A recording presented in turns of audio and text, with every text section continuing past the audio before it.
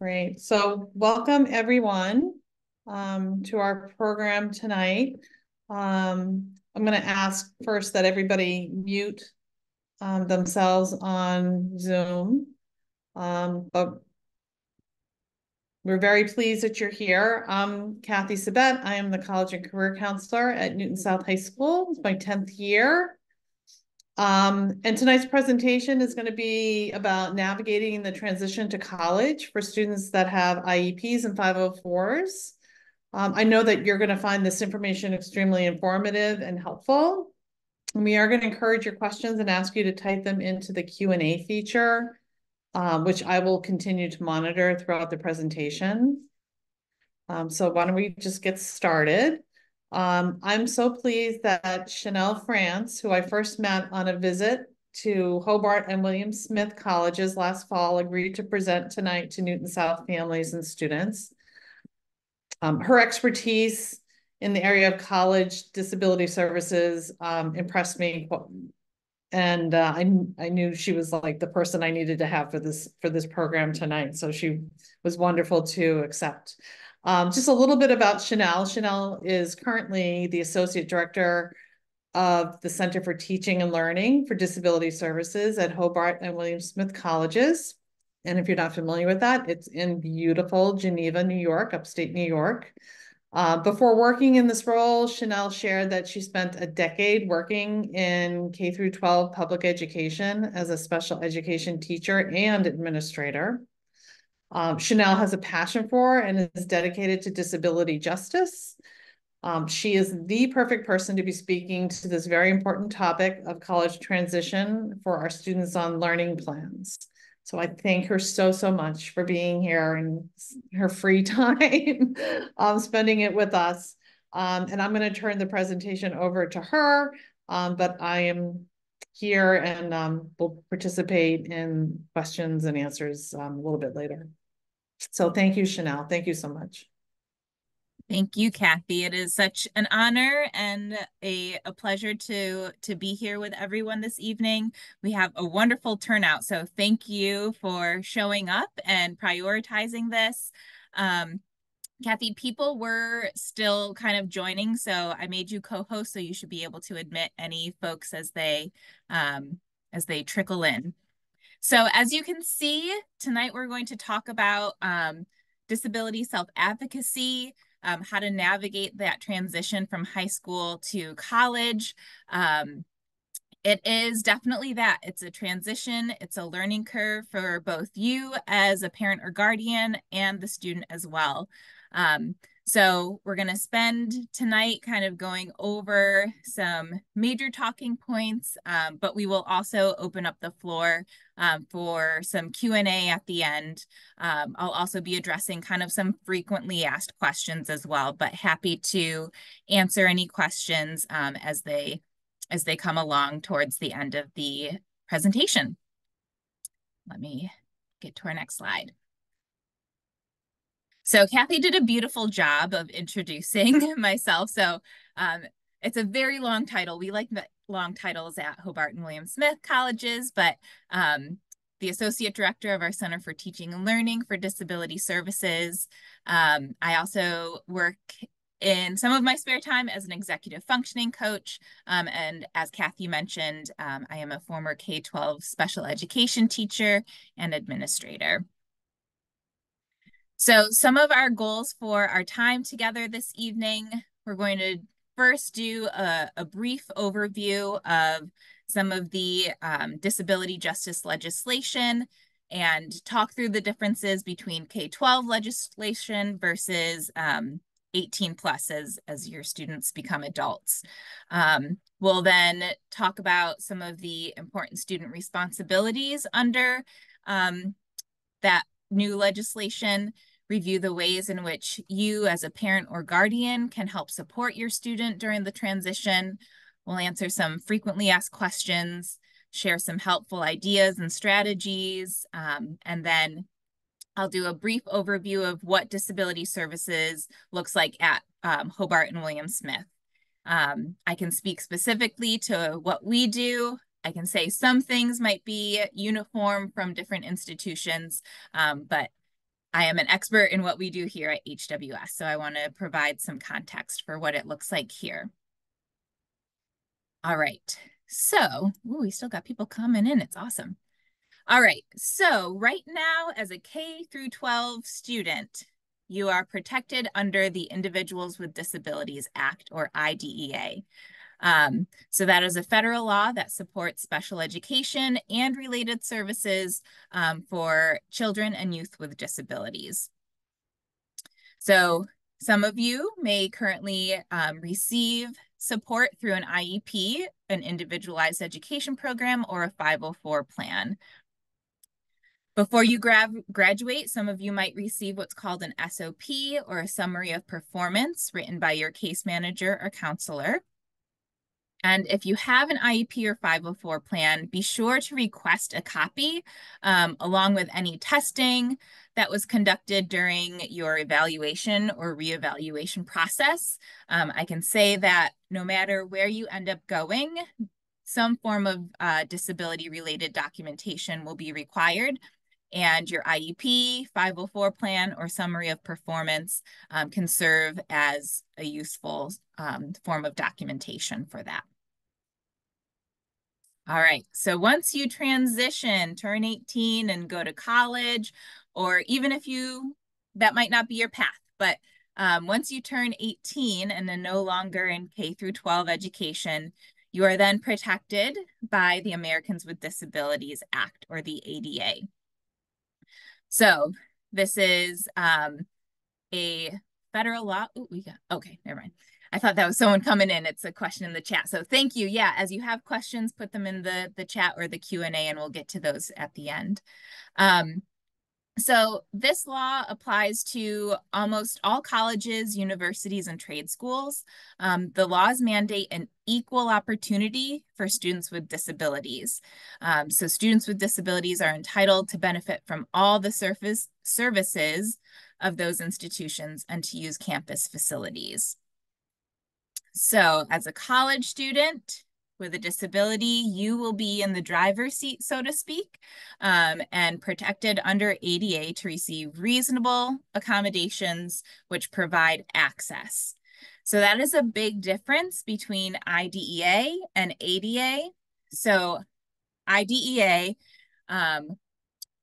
allows accommodations, related services, and are really focused on the student's success. That's why in your IEP, you have goals to help get you to a certain performance level. Once you transition and are covered by the ADA, you are guaranteed access for reasonable accommodations, but that access doesn't necessarily guarantee success. And that's a big difference between the federal laws for K-12 versus 18 plus.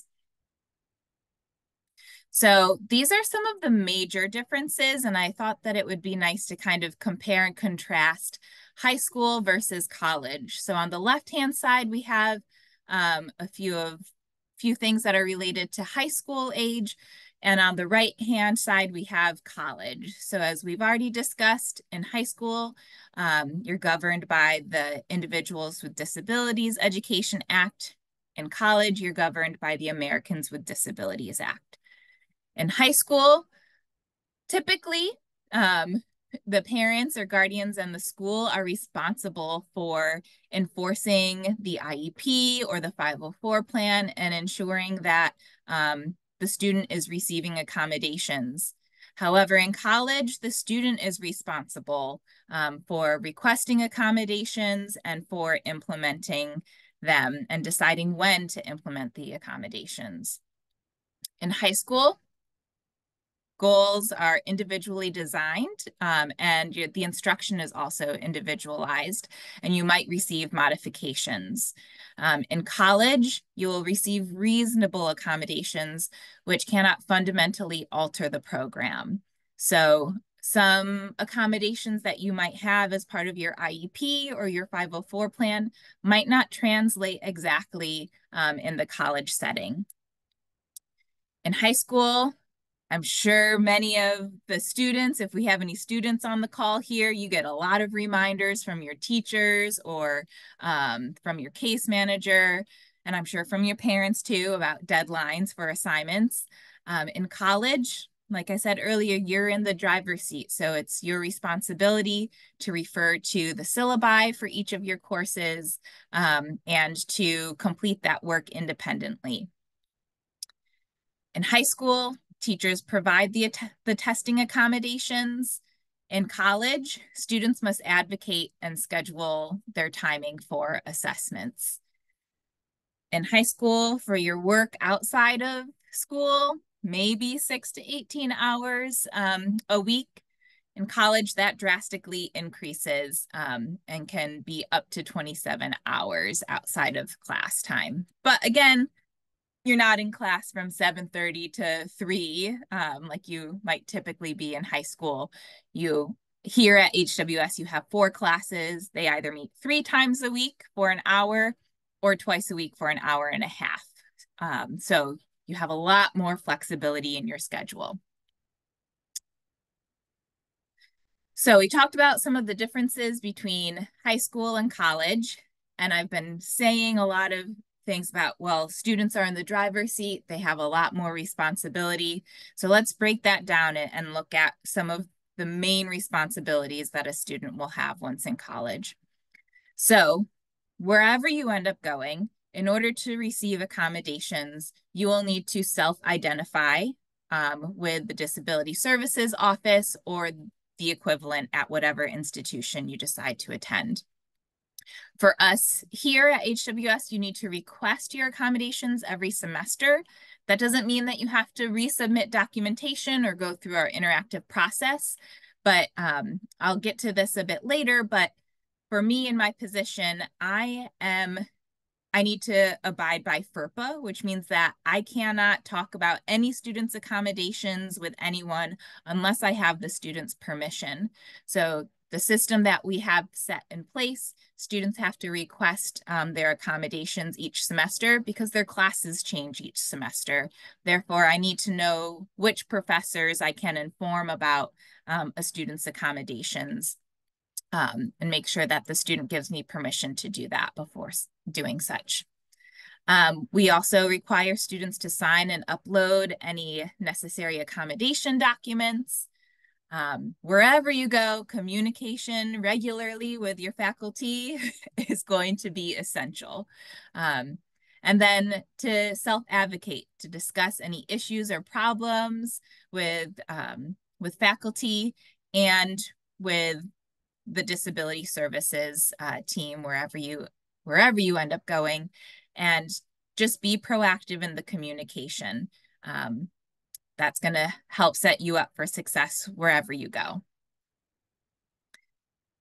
A couple other student responsibilities is to set up arrangements for extra time on tests. For us, the way that we do it, there's no way for us to know when every test is being given.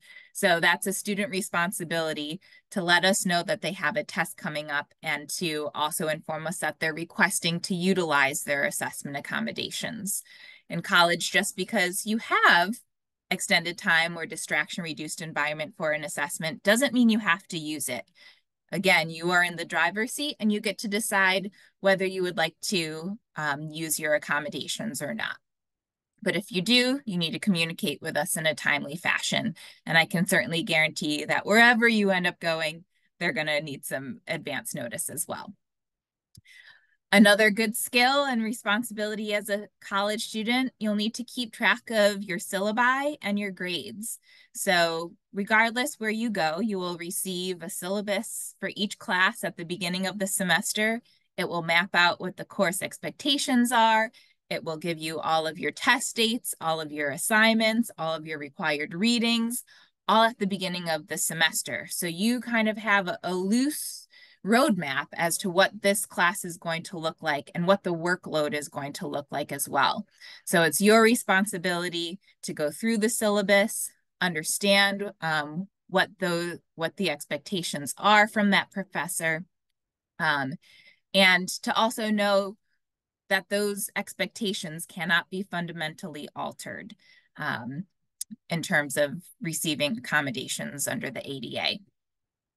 Again, regardless of where you go, students are going to need to check their emails regularly. We try our best to communicate with students in many ways here at HWS, but email is certainly our main way of communicating. And I can almost guarantee that that will be the same regardless of where your student ends up going. Another thing to consider is that if a student decides to study abroad, the law that guarantees equal access is Americans with Disabilities Act and might not be recognized the same way if a student decides to study abroad. So just understanding that it might look very different depending on what country you decide to study abroad. I can say that it helped me appreciate the rights and protections that we have here in America when studying abroad, and realizing that it is not the same everywhere else. So just something to consider. All right, so for my parents and guardians who are on the call, a few things that might change as your role with a student who is transitioning to college. Like I mentioned earlier, under FERPA, the Family Education Rights and Privacy Act, all Disability Services Office employees are unable to discuss information about students without their consent. So best practice and how we practice here at HWS is that we will always communicate directly with the student. And it is a case-by-case basis. If a student wants to invite their parent in for a meeting, it is just for that singular meeting. It is not a carte blanche approval. So we always try and communicate directly with the student and coach them through those communication skills and the self-advocacy skills. So as a parent or guardian, it's great, and we ask that you be a subtle hand of guidance in your student's education. That will be a huge transition because I know that you have most likely been the manager of your child, and now you kind of transition to being more of a consultant.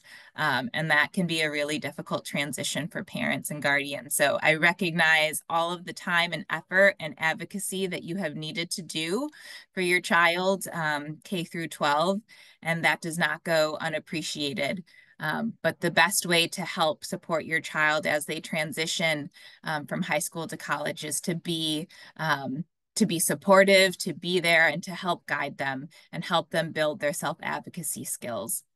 So encourage your student to take responsibility for their own academic success and their limitations, to seek out resources that can help aid in their progress.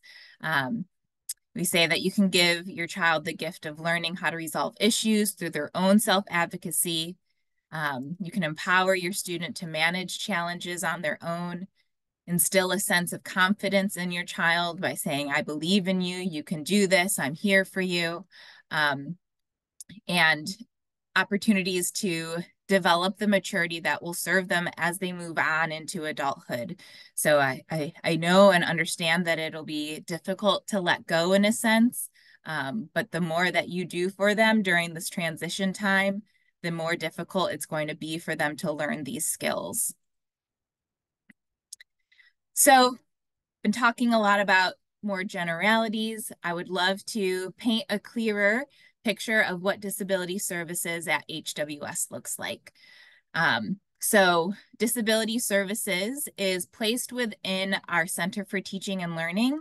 This is an umbrella office that encompasses disability services, student enrichment, and faculty enrichment.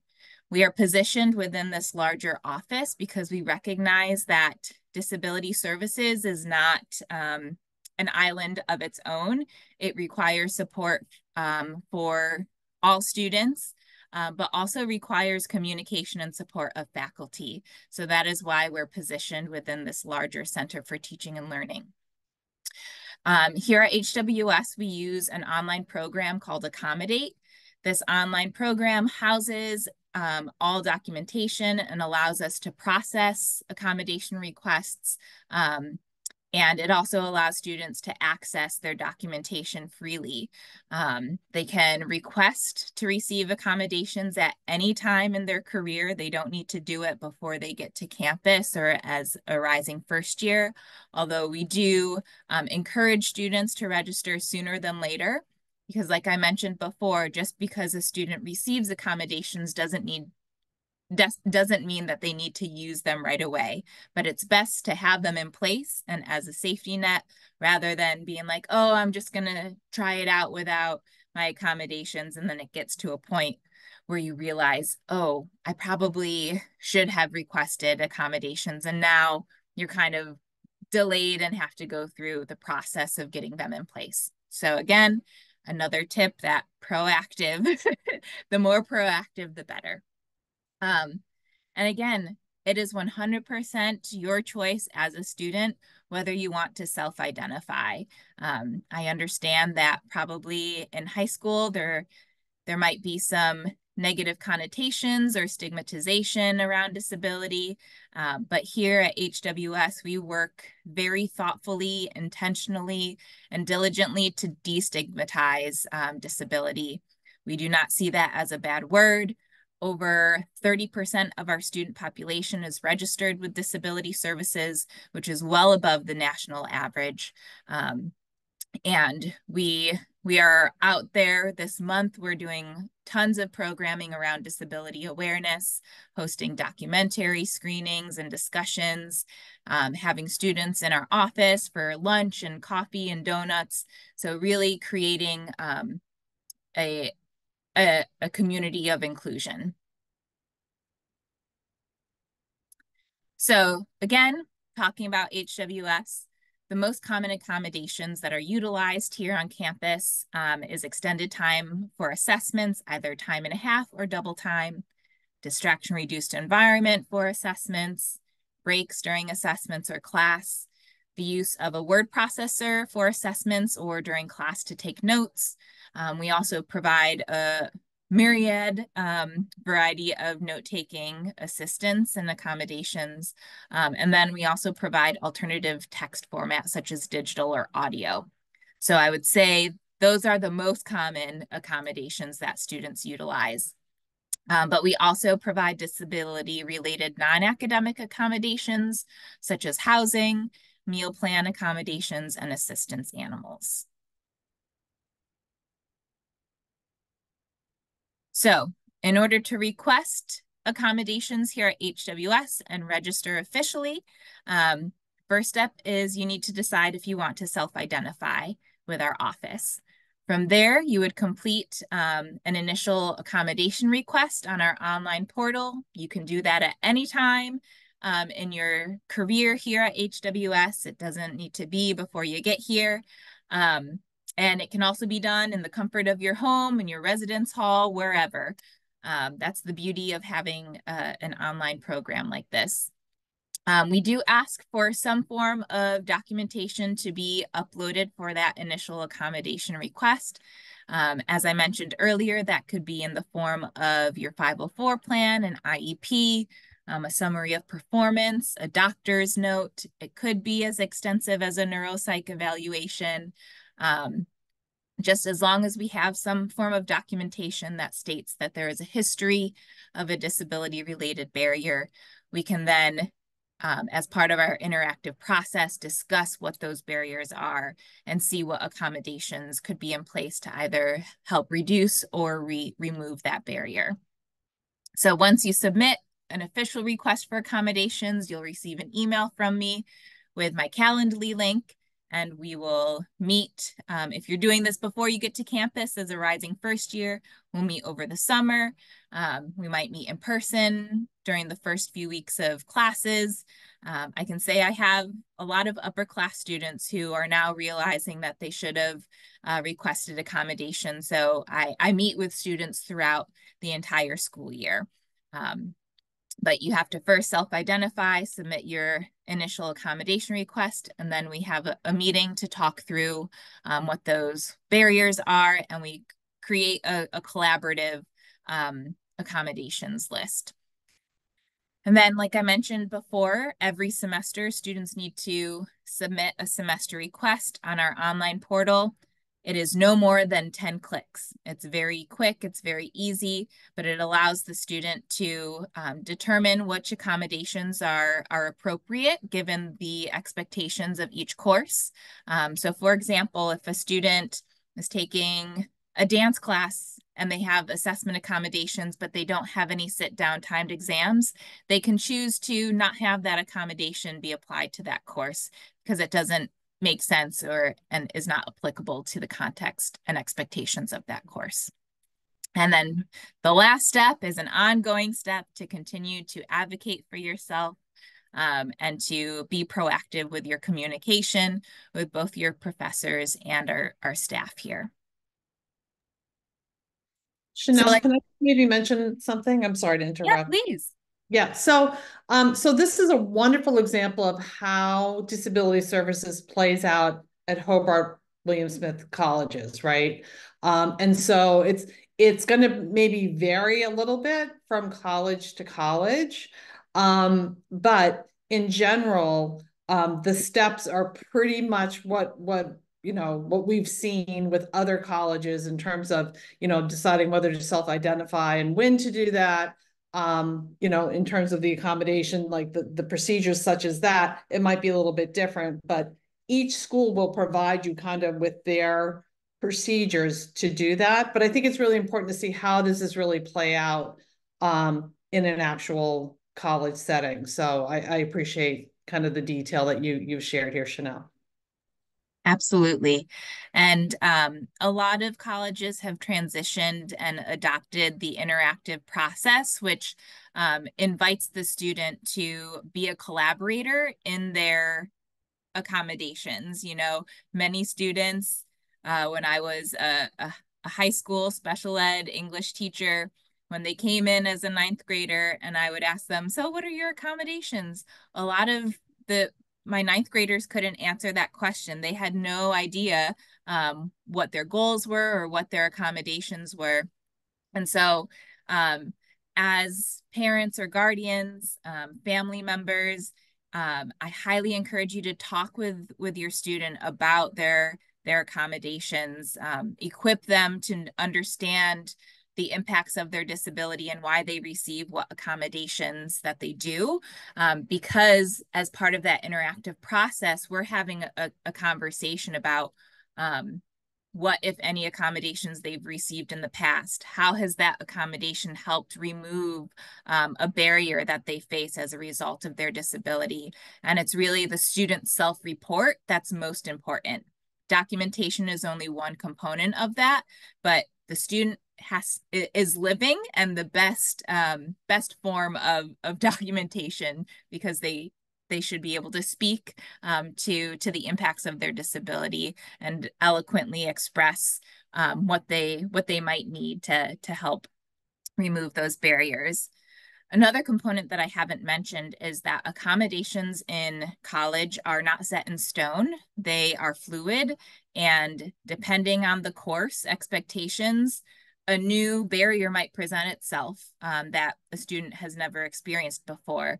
So again, as part of the interactive process, a student might have these set of accommodations in place, but then they take this class and they're like, whoa, what is this? So they can come to me, say, hey, Chanel, I'm really struggling. This is what it looks like. This is what's being expected of me. And if there's a need to add or modify the accommodations, you don't need to wait 3 years until the reevaluation. You don't need to wait until you can have a whole IEP meeting or a gathering of the whole CSE team. It's just a conversation with the student and myself. So like I mentioned, our Disability Services Office is placed under the umbrella office of the Center for Teaching and Learning. One of those components is the student enrichment. So a few of the offerings that are part of the student enrichment program here are writing fellows who help with any step of the writing process, study mentors, which are one-on-one meetings that help more specifically with executive functioning skills. So how how can I go through all 4 of my syllabi and create a calendar for the semester?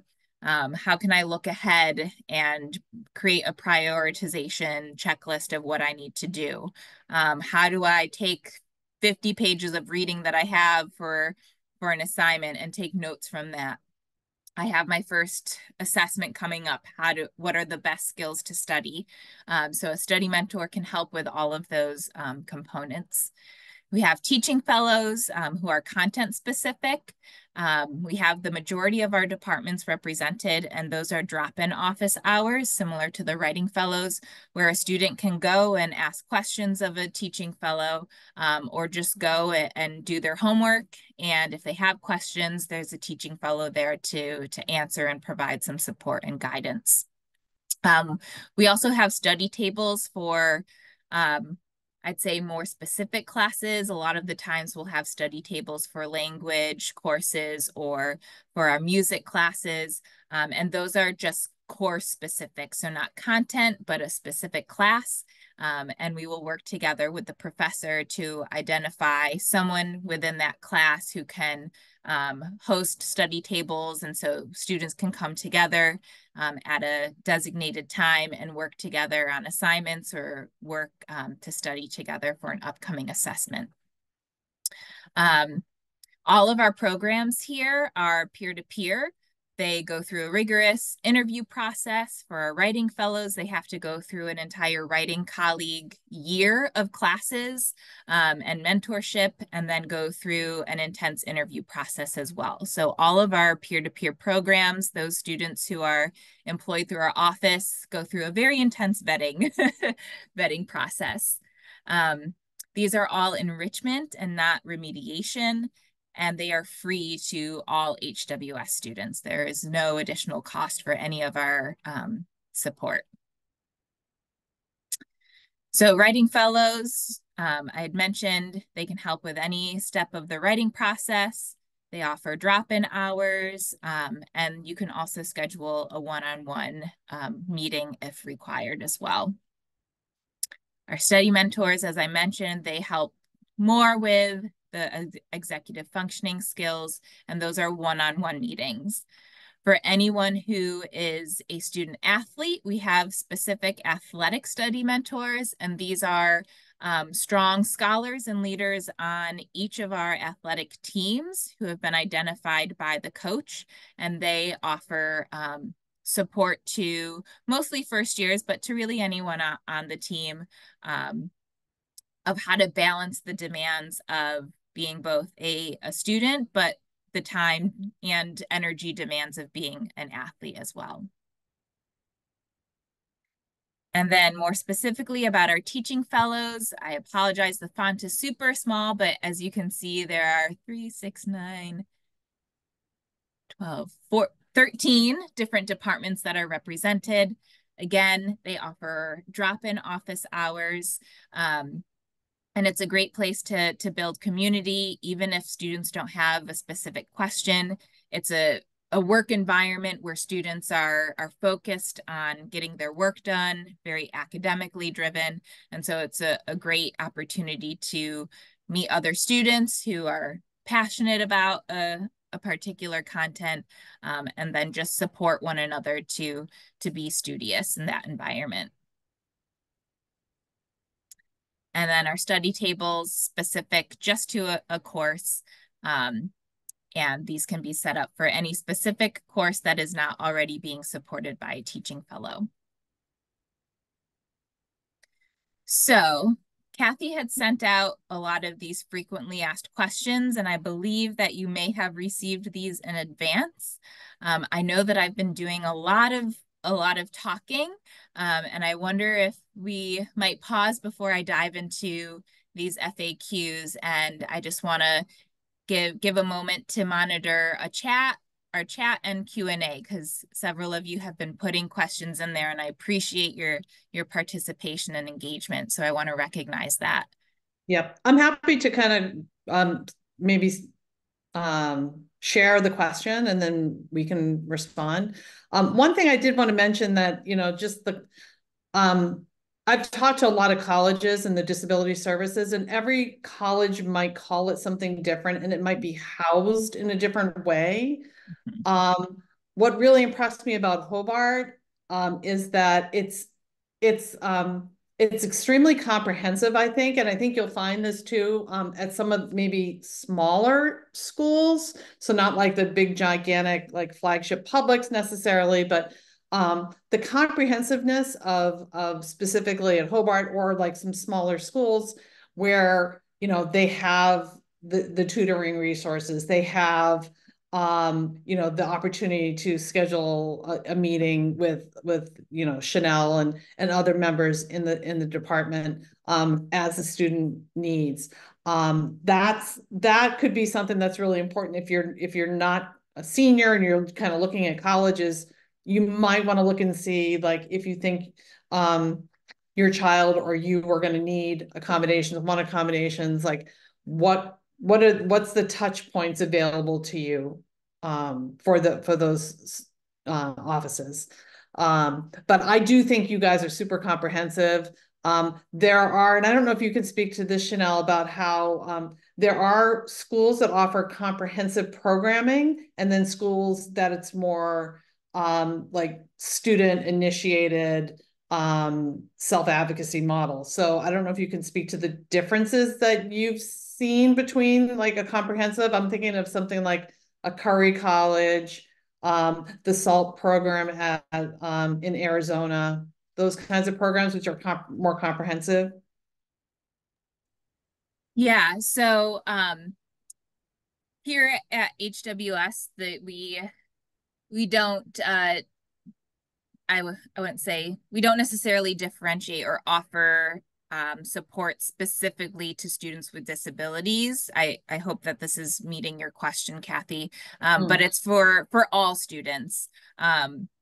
Because we recognize that all students require support, whether they have a disability or not. And it's a great way for those students who do have disabilities to make connections and to learn from one another. So we don't necessarily offer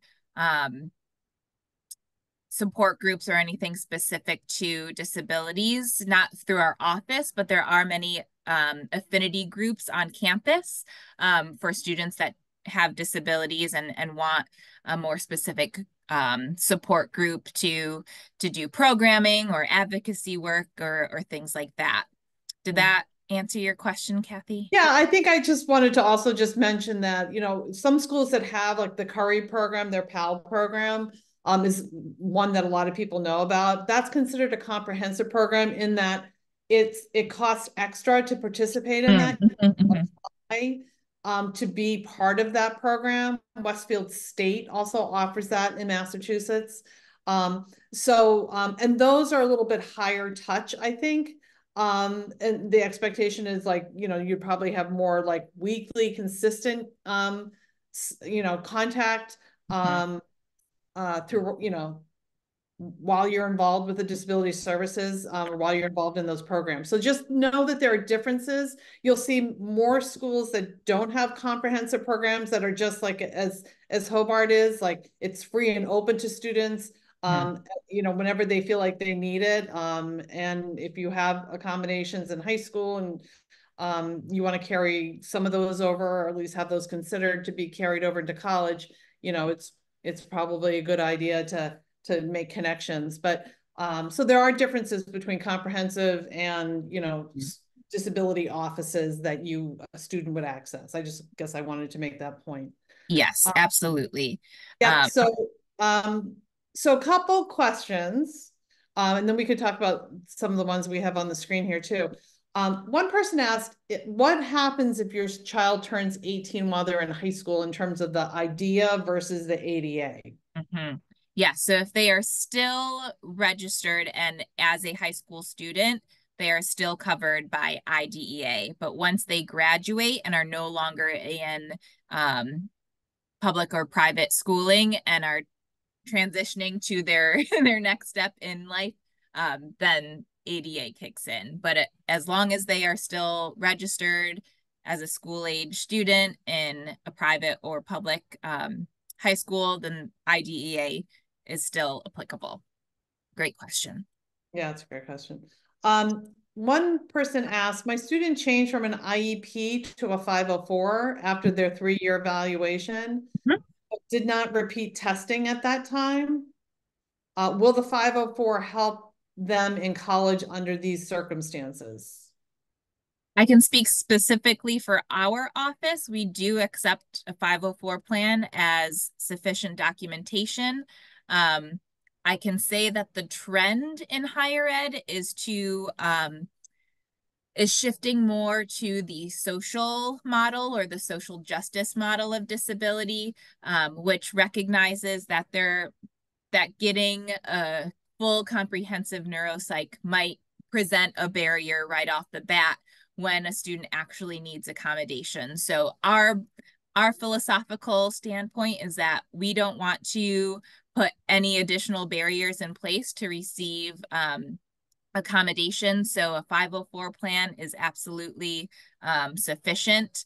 But I also know that we are a bit of an outlier in terms of our guidelines and expectations. So certainly a question to ask when you are looking at various institutions to see what their guidelines are for documentation.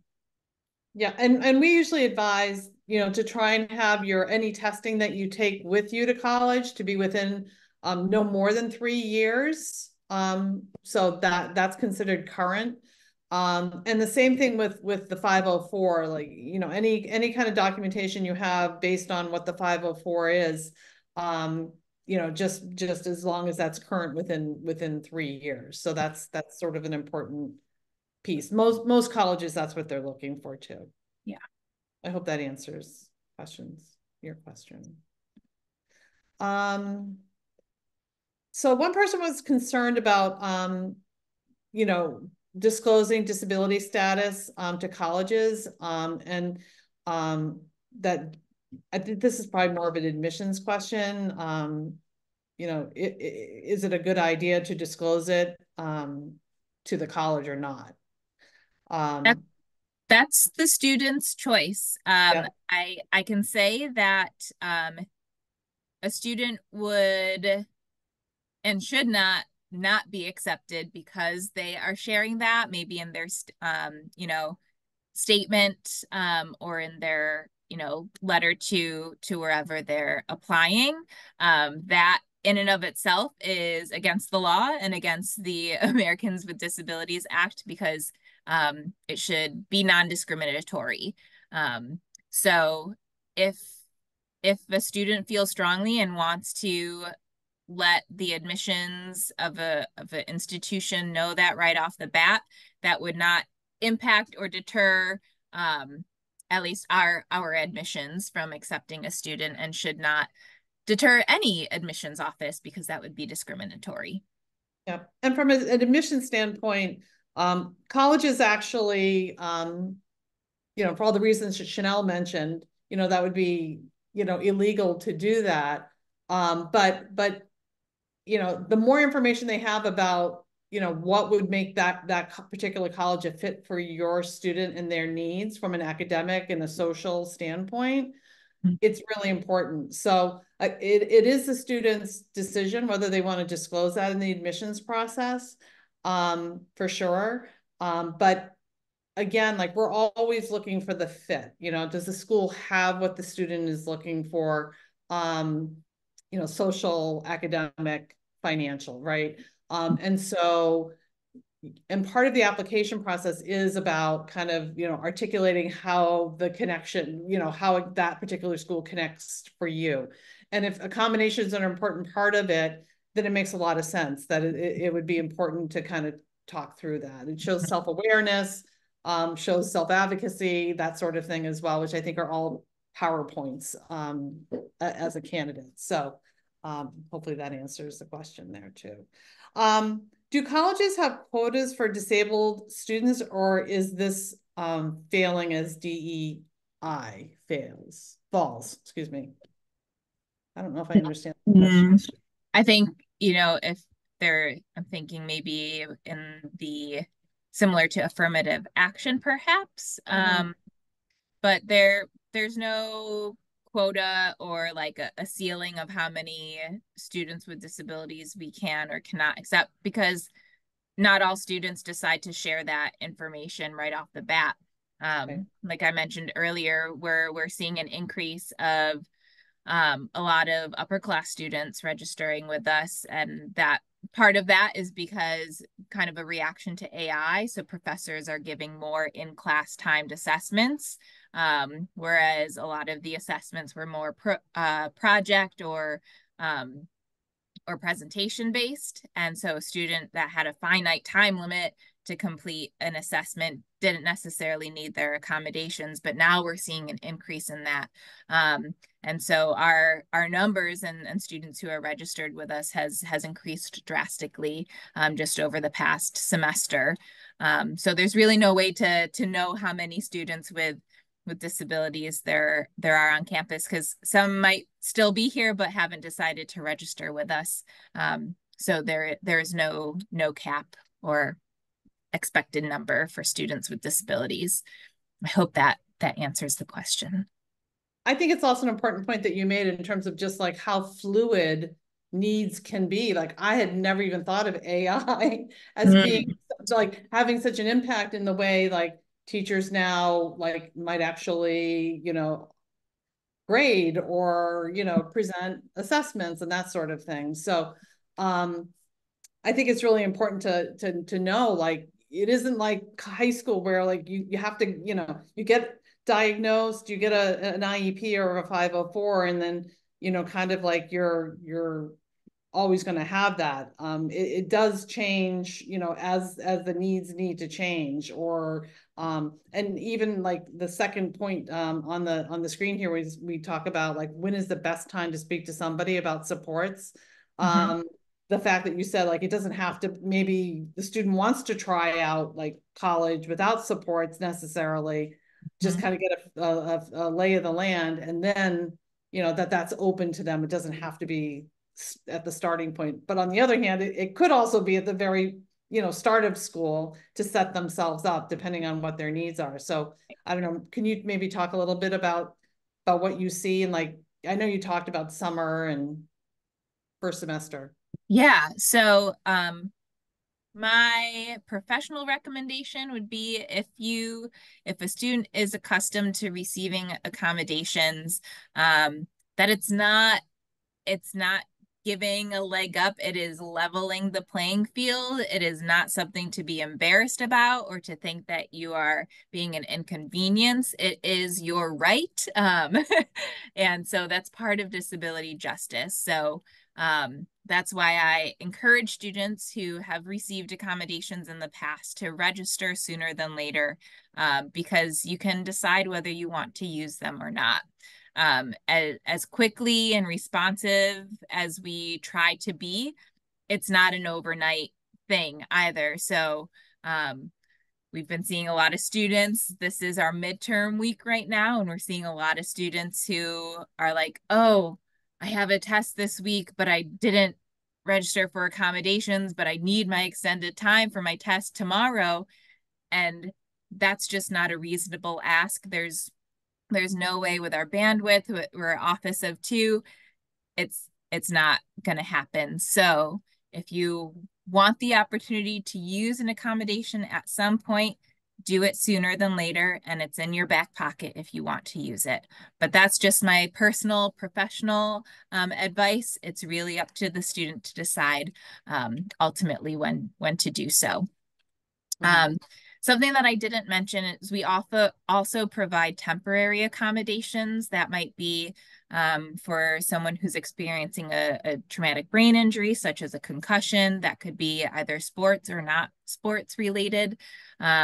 Maybe a student is getting surgery and is going to be on crutches, using crutches. We can get temporary accommodations in place for that. We have a lot of students with some shoulders and wrist injuries, recovering from surgery. So we can get accommodations in place for that recovery time as well. So that's also a service and support that we provide. Hey, Chanel, do you see like prospective students come by the office and just kind of check out what you guys have to offer? Yeah, right now particularly I see an uptick. I offer um one-on-one Zoom sessions if it's requested of me.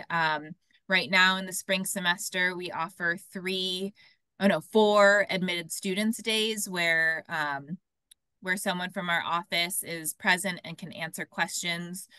I also met individually, which with a lot of families over the February break. For those in New York, we get a week off in or public schools get a week off in February. I was still in the office, so I could meet with those families. But if you are interested in Hobart and William Smith colleges and have questions and would like to see our office, meet myself and my colleagues, you can reach out and schedule either a virtual or in-person meeting. Sometimes we'll have admissions connect a family with me because they shared in their interview or in their statement of purpose that they had a disability. And so going back to what Kathy had said earlier, it can be good to share that information because admissions will connect me with a family and say, oh, you should definitely meet with Chanel and get connected and learn more about the resources that are available. Yep. And so, I mean, that's, at Hobart, but it's also other schools as well. So, Yeah. if a college that you're visiting in the spring, if you're considering needing supports, and it's not on your informational session or tour, it might be something that you'd want to like seek it out and see if you can just kind of like check in there and at Mhm. least like read some of the bulletin boards, maybe speak to somebody, get a brochure or something like that, just to familiarize yourself and your student with, where it is, what kind of offerings do they have. Yeah, exactly.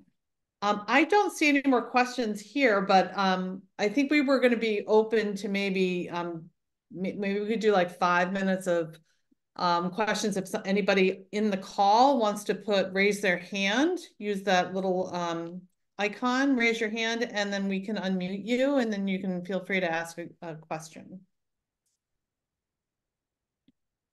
I'm going to go to the last slide so y'all can have my email if you would like. And yeah, so if anyone has a question, you can use the reaction icon to raise your hand. Anybody, are you seeing? I'm not seeing anybody raising their hand. Or feel free to type something in the Q&A or the chat. Yep.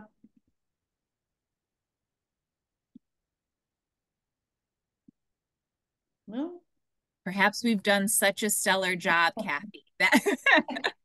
I mean, it's a lot of territory to cover, but I think the main thing is, the points you made that really resonate for me is that, the student understanding what their disability is, and what their needs are, and you know, how that's going to translate in a classroom and how it was in high school, and then meeting maybe with disability services at the colleges they're going to attend, and then seeing how that potentially would be considered a reasonable accommodation at their institution, Right. I think is really, really important. Again, the transition, and I feel like, and you said it so nicely, is it's going to be a lot smoother if the student kind of owns that process, right? Mhm. With the support of, parents and caregivers, obviously. Um, Looks like we have a couple questions. Let's see. Oh, thank you. Thank you. This has been very helpful. Wonderful. Oh, good. This is I wonderful. do I do see a hand raised, Susan Sayer. I hope I'm pronouncing your last name correctly, but feel free to unmute and ask your question, or if you'd rather type it. Yes, Um, hi. I just put it actually into the chat, which I was just curious if you could explain a little bit more when you say that the students have the opportunity to utilize accommodations. Is that like from class to class? Is that like different moments within the same class? Is that semester to semester? I didn't quite understand that part. yes, great question, Susan. So most applicable it would be for testing accommodation. So let's say that a student is approved or has been granted saying, yes, you have access to use extended time and you can take your test in a distraction reduced environment. That does not mean that the professor is going to provide that for every single assessment. And a student might feel really confident about an upcoming assessment and they're like, I don't need my extended time for this test, and this is a really small classroom, so I don't think I'm going to be distracted. And so that's their choice to be like, I'm going to take the test in the classroom with the rest of my peers and not request additional time for this. It could also be for, an alternative text accommodation. We're saying you have access to request a digital or audio version of a text, but maybe they decide that they only want it for 1 or 3 of their required readings for a text. It could also mean that, we're saying you could take breaks during an assessment, but they don't need it at that time, so they don't need to use it. So that's what I meant, and I hope that clarifies, kind of saying we're approving and giving you access to these accommodations, but they might not be relevant, or a student might not want to use them. And again, if they don't request to have them be applied to a specific semester by submitting their semester request, then I cannot communicate to the professor, so the professors are unaware of their accommodations, and accommodations are also not retroactive. So even if a student is approved for accommodations, but they haven't submitted their semester request and their professors haven't been informed, they can't be like, oh, well, I have extended time on a test, I need to get it, but they never requested it and they didn't take the necessary steps to get those in place for that specific semester and for any specific classes. So plan ahead is a good thing. Mm-hmm. One person asked, you mentioned 3-year evaluation a couple of times. I think I did as well. What exactly is that? Do you want to share just when you were in K-12 education? Yeah, so a component of IDEA is that all students who are receiving disability related services, that they should undergo a reevaluation process every 3 years. That could mean that they go through the entire battery of assessments and go through the entire psychoeducational reevaluation and testing. It could also be an agreement of the comprehensive service team to say, no, we have enough documentation and evidence to support that we're going to keep things as is, but students should have the opportunity legally to be reevaluated every 3 years. Yep. One interesting question is someone said in high school their student takes advantage of retesting as an accommodation. Is that available in college? That is not an accommodation that we offer here. Yeah. Yeah. And that's a good question, I think, to take to different colleges as you visit colleges or disability services, even if you can't like to actually talk to somebody there, but at least get a name that you could submit an email, I guess would be okay. Would you say, Chanel? Yeah, absolutely. Yeah. Again, like Chanel had mentioned, the term reasonable accommodations is something you see a lot at colleges. And it's one of those things that, colleges and high schools, what they offer for accommodations can look very different. And so just because it's in your IEP or there's testing to suggest to support that for high school does not mean it's going to transition to college. Is that correct? That is correct. Yeah, so to expand upon that, Here at HWS, we are a 4-year residential institution where, as part of our expectations, that in-class participation is a fundamental component of all of our class expectations. Therefore, it is not seen reasonable to provide an accommodation that allows a student to join or participate asynchronously or via Zoom, because that, in order to allow all professors the opportunity to have the training, to have the equipment, to have the cameras set up, that would be seen as an undue burden. And it's not reasonable to ask a professor to do that. And that's simply a limitation of what we are able to provide here. At other institutions, it might not be considered an undue burden, and that could be seen as a reasonable accommodation. So some of those will vary from institution to institution. Yep. Yep. And we had a question sort of related to that, like how does the size of the college affect the experience? You know, a big school versus a smaller school like Hobart. You know, does a student get lost in a big college? You know, again, I think it depends on the student. Sometimes like Hobart, like you guys are just about 2,000, maybe just under. So very similar to the size of Newton South.